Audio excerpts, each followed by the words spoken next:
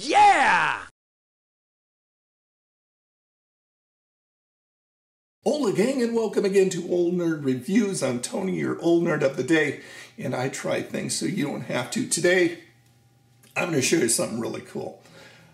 I picked up the Kohipress immersion travel mug. This thing makes French press coffee. You know how much I love coffee, and you know that I prefer French press because it's fuller bodied. It's richer tasting, it's richer smelling, just all around better coffee than regular drip coffee. This is a 12-ounce mug, stainless steel, BPA free plastic, vacuum sealed. You make your French press coffee in here in minutes and you're out the door. Okay, so I'm going to disassemble this. Here's the lid right there. Just like that. And then you've got the plunger coming out of the mug. See, there's a stainless steel mug right there. And there is the plunger. As you know, when you make French press coffee, you plunge it. This is it right there. Stainless steel micron filter right there. And then down inside. Ooh. And then they give you a groovy little spoon that reaches down in when you stir your coffee. That's awesome. So I picked myself up some red brick coarse ground coffee. Of course, when you do French press, you want a coarse ground coffee to use, which basically makes the coffee about little sea salt size little dailies there. But you get your coarse ground coffee, preferably if you want the best. You have the beans, you make it up right ahead of time that you have your coffee. That's going to give you the best flavor. But I mean, you can put it in the fridge afterwards. You know how that goes. Got my electric kettle heating over there, heating up the water. You don't want it to boiling. Preferably you want it 200 degrees. So I would suggest that you let it boil and then let it sit for maybe a minute or something. That should be about right. Let me show you something really cool.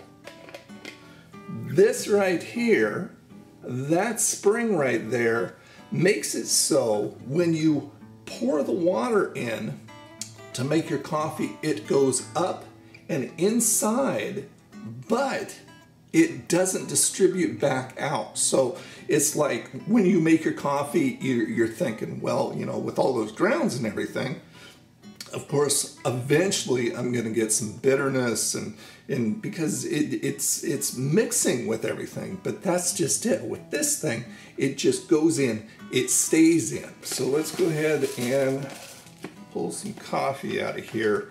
I think I will put in 2 scoops of it. Do it to taste. 2 to 3 would probably be the right amount. I'll do 2 and wrap that coffee back up and put it back in the fridge. There's a lot of debate on whether you leave coffee out or you leave it in the fridge. I just always put it in the fridge. I think it's personal preference, but you know, you're going to hear arguments on both sides, so do what you want. Okay, the water's done, so I'm just letting it cool down for about a minute. There is a fill line. I'm not sure if you can see that. Let me see if I can get it. Not sure if you can see it, but it's right about here, but it is inside, so you can see it. And what I would do is fill it to about right there. Let's do that. There it goes. Trying to regulate it. It's kind of difficult to see up here. Yeah, that should be about right. So just how you would with a regular French press after you put the coffee in, you want to just stir it just a little bit because that coffee is going to bloom. So just stir it just a little bit and then let this set for about 3 to 4 minutes. Alexa, set a timer for 3 minutes. 3 minutes, starting now. While you're waiting for your timer to go off, if you're a little bit concerned about it getting too cool, go ahead and just take the plunger and set it right like that, and that should keep it fine. I mean, that's what you do with a regular French press anyway, right? And once again, whether you do it for 3 minutes or 4 minutes is totally your call. I mean, it's going to depend on how big a hurry you are, but also, you know, do I want my coffee a little bit stronger, not as strong? Just play with it. Alexa, stop. All right, it should be done. So there's the plunger. Put the lid back on and keep the little thing open, because you don't want to build pressure up when you're pressing that down. And then just do it slowly. Here, I'll show you. There it goes. Just like you would a regular French press.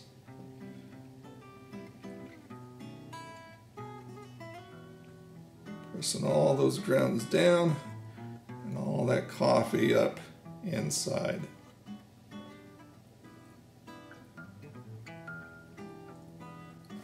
Okay, and once you're done there, just go ahead and screw it on tight like that.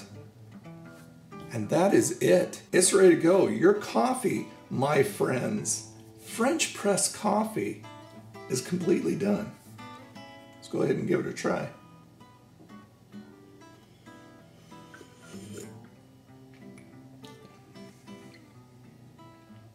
That's good.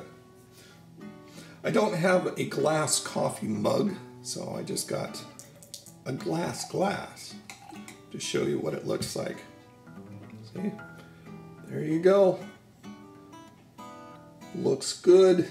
Nice color. The coffee will stay piping hot in here anywhere from 3 hours to 4 hours, which I think is pretty doggone good. Usually, I'm not one to let my coffee sit that long.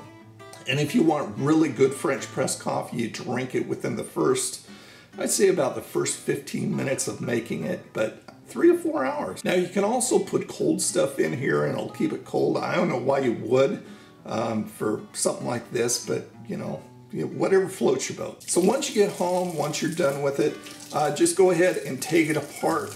Take all 3 pieces apart, the lid off, the plunger out of the mug, and then run it under hot water.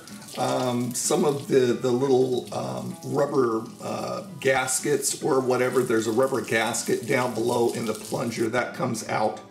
You can wash that up and then preferably just let it air dry. Another cool thing that I found out that a lot of people want to know, yes, this is dishwasher safe. So you can put all 3 parts in the dishwasher, put it in the top rack, and yeah, that'll take care of it right there if you want to do it that way too.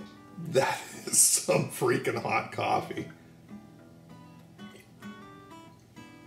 Not Starbucks hot. It's not supposed to be like that. So this works well, makes good coffee, and that right there is everything. So I'll put a link below if you're interested in getting one for yourself. The Kohi plus Kohipress. Make yourself some good French press coffee. There you go, gang. Another demo review in the bag.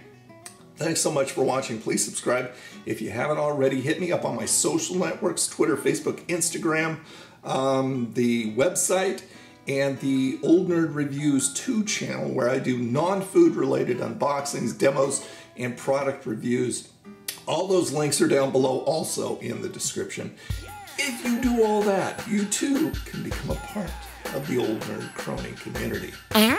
Okay, you guys have a freaking awesome day, and I'll talk to you again. Bye now.